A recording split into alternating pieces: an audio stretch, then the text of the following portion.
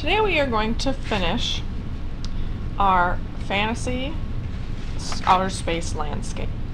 You will see that we will cut out a variety of circles for our planets. We will add shading to the planets to make them look more three-dimensional, and then we will add kind of space rocks down at the bottom. Again, adding some black lines to give it more of a dimension. The first thing you're going to do is you're going to take your piece of paper that we created last week. You are going to trace circles on the back. So on your table you're going to get a box with a variety of different shapes or a variety of different circle sizes, big ones, medium, and little ones. You are going to have to share, as I do not have enough for everyone to have one.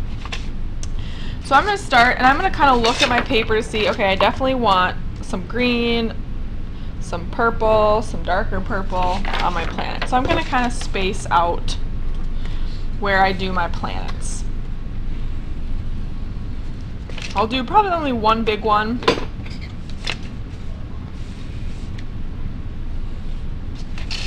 A couple medium ones.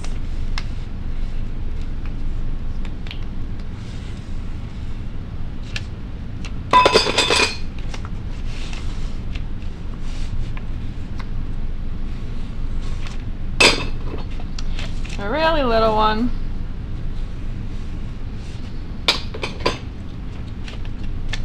Maybe I'll do one down here because I want green. I would say you want about, let's see, 1, 2, 3, 4, 5. I want about 5 to 6 different sizes and different planets. Then you are going to cut them out. You do want to save the extra paper, as we do need to add the detail at the bottom. So you're going to start by cutting them out.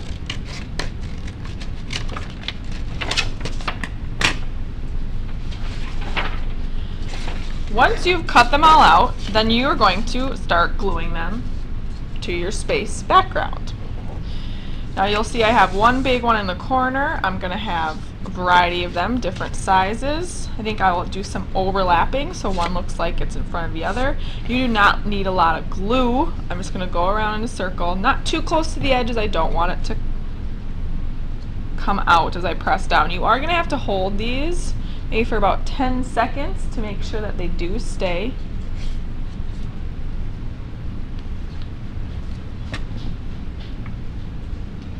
I'll hold it down so they do stay, and then a little one. Now to do your rocks down at the bottom, you're going to use your leftover scraps. You will kind of use the edges to do your scraps. You can see I've done kind of just random shapes. And you're just going to kind of start cutting what you think you want at the bottom. You'll want to do some overlapping, kind of maybe a cone shape. Lots of different shapes you can do.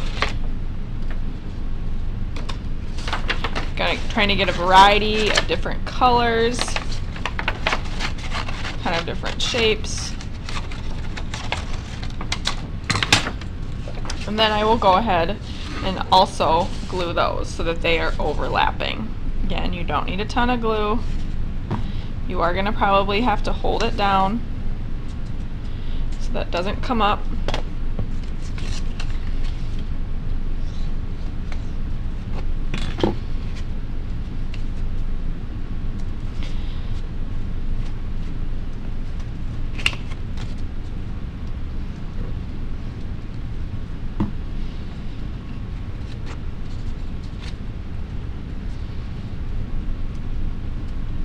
You want to cover the entire bottom. We are not quite done. We need to add the shadow to make our planets and our rocks look more three-dimensional. So you're going to be using a black oil pastel. And you're going to choose one side to do for all of your planets. You don't want to be switching sides. I'm just going to do a thin line to the left. Then I'm going to take my finger and kind of smooth it out, bring some of the black out so it looks more gradual.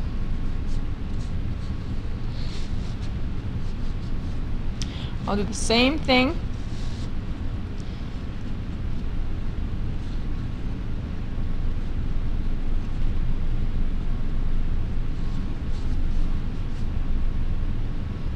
To all of my planets. Again, notice how I'm doing it all on the left side, or you could do it all on the right side, but you want to stay consistent.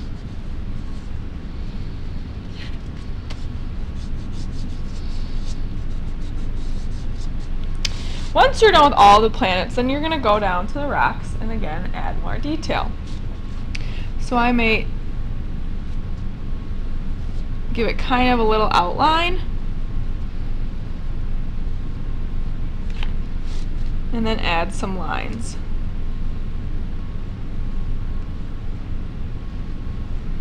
There's not really a wrong or right way to do this. Whatever you think it would look like is what you can draw.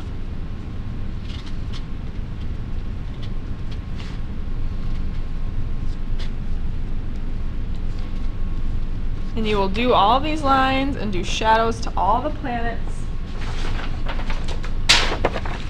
until you are all done with your fantasy outer space landscape.